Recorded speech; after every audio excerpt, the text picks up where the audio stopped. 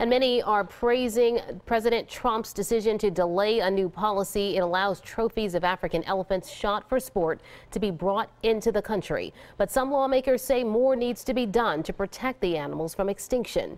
On Thursday, the Fish and Wildlife Service said it would lift a ban on elephant trophies from Zambia and Zimbabwe to raise money for conservation efforts. The Humane Society says the ban should be permanent. Why would we add more death and suffering to elephant communities when they're already besieged by poachers? Trophy hunting is a declining, diminishing, increasingly disfavored activity. President Trump says he is delaying the new policy until he can review, quote, all conservation facts.